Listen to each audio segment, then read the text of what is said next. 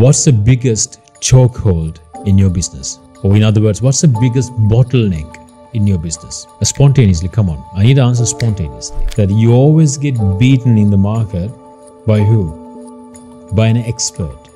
An expert who went all in with his product or service, with that skill. So if you are mediocre with 1, 2, 3 products or services, guess what? You're going to get beaten by experts of every single industry. We don't actually even think to challenge the beliefs that you are absolutely believe. Correct? Now that's where the magic happens. Hi, so have you seen videos circulating on YouTube saying that how we closed $100,000 deal, $1 million deals, etc.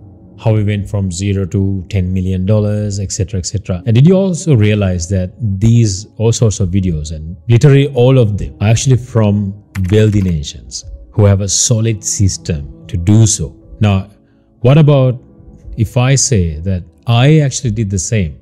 I help business leaders to close $100,000 all the way up to $1 million. Not only we're living in a technically a developing nation, but also financially broke for the last 2 years. Then when all the intelligent folks are fleeing the country, I stood my ground, and this is my way of fighting for my own country. I help so many business leaders, so many sales forces to close high value sales amidst a financial crisis in Sri Lanka. So I'm going to share some of the techniques, some of the approaches that I took, so you can make the most of it. So I'm going to share generously. So let's crack on.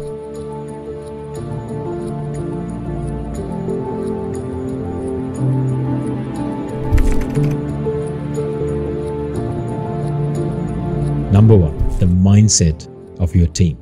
Now, give me an answer for this question. What's the biggest chokehold in your business? Or in other words, what's the biggest bottleneck in your business? Spontaneously, come on. I need to answer spontaneously. Usual answers are lack of a good sales team, a lack of a good product knowledge, or the bad economy, a bad market, or the clients don't understand you. They understood you, but they don't understand you. The new generation don't understand you. Your workforce is bad, etc., etc. Those are usual answers. Those are bottlenecks, correct. But what's the biggest bottleneck? Did you say you, myself, is the biggest bottleneck? Did you say that? If you said, man, I'm going to congratulate you. Well done. Because that's one of the biggest delusions that a lot of businessmen have, because they don't actually see or even understand or accept that I am the biggest bottleneck in my problem. No other bottleneck can be bigger than me. No other problem or the bottleneck that can be bigger than the owner of the business. It's always connected to you. You have a contribution to the bottleneck or the problems that actually you see in the business. So it's always you. And if you didn't say that's not you, then this is a learning for you. I want you to patiently listen. And this is not something discrediting your effort, because I obviously applaud you. You build a business from the scratch. You create a system, you have a clientele, and you put all your money, all your energy to develop this. I know you work so hard, so I applaud you. But yet, the understanding, the realization of I am the biggest bottleneck in my business, no matter where you are in that business, it's not only going to liberate you, but it's going to scale your business to a next level. This is the beginning. So one of the problem is that, see, something that I've always seen, we are ready to challenge our beliefs, but not all the beliefs. We don't actually even think to challenge the beliefs that you are absolutely believe. Correct? Now that's where the magic happens. If you can take a step back just for the fun of it and think about the things that you absolutely believe in and challenge them, now that's where your massive growth lies. And that's how, when I coach either leaders or sales teams, it's one of the things that I address. There's a mechanism to do that. You need to have a skilled coach, hire a skilled coach, not always me, and find someone and who can actually crack that open and take them in a journey of transformation. Man, that itself is going to do a substantial impact in your business. And the next one is, I said financial crisis. Now, what usually happens in a crisis? When you say, oh, that's a crisis, meaning that something's happening out of your control. out of your control than usual, then it's a crisis, right? So what happens especially in Sri Lanka is that cross a certain threshold for so many people. There is a certain threshold that a lot of people have. They can actually take a beating to a certain level, but it crosses a certain threshold. It actually put them in a whole different zone. They lose their mindset, they lose their whole momentum, they lose their belief, and they want to flee. Basically, they want to avoid that pain, so they would leave the country, leave that job, leave that company, sell that company, or leave the country. So this is where we also played a huge part. Funny enough, the situation actually set the platform for us to thrive. I'll explain why. Now, when everybody's leaving, what happens is they leave a lot of opportunity for the people who are staying. And what we did was simply capitalize on that. And same time, when you say financial crisis, it's not an empowering line, isn't it? It's a very disempowering line. So we reframed it. We thought, this is a new opportunity, a new beginning for the country. It's like Wild Wild West. When everything collapsed, it gives the rise to the new beginning. It's a novelty. Again, a lot of people are very uncomfortable with it, but we actually have framed it in a way that's actually really advantageous for us. So we reframed it. We have a huge opportunity. This is the time. I use a little bit of Greek philosophy there as well. The obstacle is the way. So how can we find massive opportunity in this financial crisis? I'm not going to share some detail. I just share something, but I can't share it's a sensitive detail. There's this one corporate, their shares were dropped from whatever to 2 rupees. Okay, this is the middle of the heat of the financial crisis, when everybody is fleeing, the government is collapsing, president has fled the country. In that moment, the share market obviously crashed, and so did one of the companies, and 2 million shares dropped to 2 rupees. So then a group of guys who were advising the stock market, they said, hey, buy these stocks. This is a fantastic opportunity. But hey, guess what? Everybody's scared, right? Everybody's running away, and this crisis, right? So they didn't want to buy. And guess what happened? Exactly 12 months fast forward. So 2022 August to 2023 August, this 2 rupee share went up to 420 plus rupees. And 2 million shares. Do the math. It could have been your financial exit. So some foreign country invested in that. Obviously, they are making the reward of it. So this is the problem, right? So these are the things that are hundreds of such scenarios happen amidst a financial crisis. So as you reframe this is a grand opportunity. We were in actually very good mindset. Obviously, I worked very closely with them. I remember they were talking to me. They were keeping very close contact with me every week. And I also put a lot of extra energy and time to them as well, because it's a tough time. And we create a real nice positive bubble. We always share inspirational discussions around us. We brought a lot of tactics. At the same time, like I said, the market actually set the platform for us, because the entire market was really negative and disempowering and gave us very less competition. So when we go to a table of negotiation, guess what? We were shining like anyone else. So there are certain situations where the market is thriving, it gives different opportunities. Market is crashing, it gives different opportunities. This is one of the things that we capitalize on. So if you sum up everything, you can see mindset goes a very, very long way. How we frame it goes a very long way, not just the tactics. So you need to be really carefully and seriously focused on what exactly your sales team, your leadership team think about the present situation, the current country that you're living in, the economy, the company that they represent, and the product that they sell. What exactly do they believe? And you need to really work on it. And third one, obviously, it's a tactical thing. Once the mindset is developed like that, I've shared them some superior negotiation skills.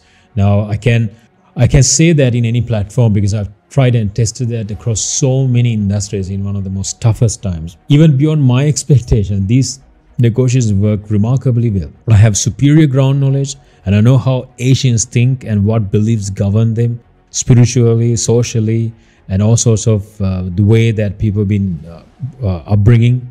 So I know how to penetrate and break those limiting beliefs. And then I coach them some of the top class negotiation, sales and negotiation skills.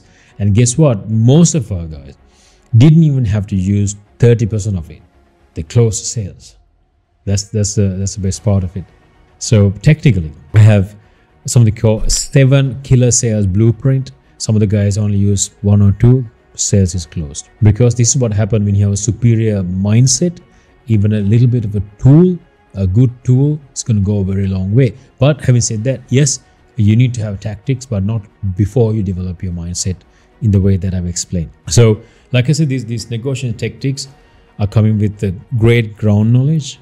There is a way that we communicate in South Asia and Southeastern Asia, the way that we start a sale and close a sale, the way that we meet a client and govern that meeting. So there are certain things happen, different economies, different behaviors. So you need to take that into account. That's one of my expertise that I have, my passion, my lifelong research as well. So I use those and created what I call probably the best sales and negotiation program in all of Asia.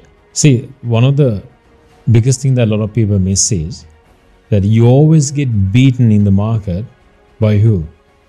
By an expert. An expert who went all in with his product or service, with that skill. You always get beaten and defeated by an expert, by a specialist. So if you are mediocre with 1, 2, 3 products or services, guess what? You're going to get beaten by experts of every single industry. So that's one of the biggest reasons why you will not cross that financial bracket, that $1 million and beyond. For example, let's say now, the old examples out there actually, to let you know, out there, all these inspirational characters, inspirational business figures that we see, Richard Branson to so many, and you see that they have diversified. So this is why a lot of people say that we got to diversify. But you have forgotten, and a lot of people have forgotten how they have started. They all started with one business, mastering that, and they build that huge network and build that huge wealth and the trust with so many institutions and contacts and suppliers, etc. And they ventured out into the second business. Still, see what a gamble this is. That did you know that Richard Branson has failed 20-something businesses? He started 20-something businesses and closed down. Virgin Cola is one of them. It's a fantastic example to share, because on Virgin Cola wanted to give a direct battle and fight against their competition was Coca-Cola. And Coca-Cola, and that's what they mastered. They have mastered for 100 odd years. Even Mr. Richard himself has written, he has learned an expensive lesson from Coca-Cola, from a champion in the industry. And they got completely beaten out, thrown out of the industry. And Richard Branson never actually returned to the cola industry ever again.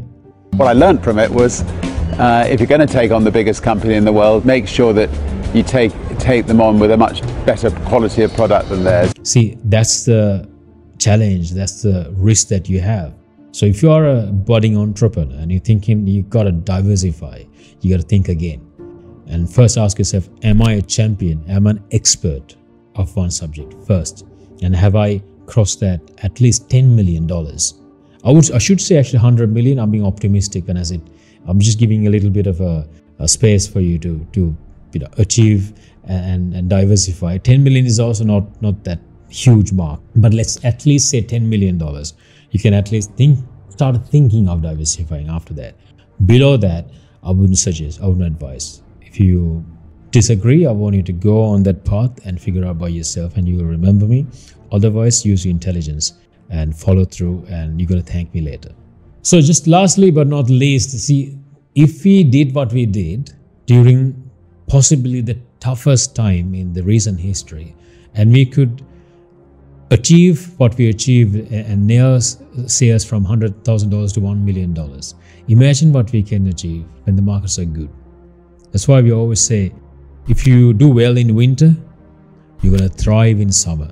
I'm very excited to foresee the future lies for my clients, probably from 10x, probably 20x, probably even 100x for some corporates, because I know the guys that I coached, the intelligence, the only obstacle that they have was how they frame it, their mindset, and knowing a little bit of sales and negotiation tactics. But the reason why I said a little bit, Maybe they only had to use a little bit to close some of the top sales and negotiation that they've actually had to attend. And these negotiations actually didn't happen in Sri Lanka. Some in the country, some in Southern Eastern Asia, some in the Middle East, and some as far as the United States as well. So hope this gives you some sort of a mindset shift, some sort of a new perspective. And if you think that you're struggling, know that there was a group of guys who actually at the toughest time, you used to do these kind of things that, you can do it. It's just that you have a great, fantastic mindset and need to know sales and negotiation. You need to know how to negotiate and influence someone to do business with you. Speak to you very soon. Live with spirit. Hey, this is Ramindu Randeni. I'm a business coach, corporate leadership coach, and I coach sales forces.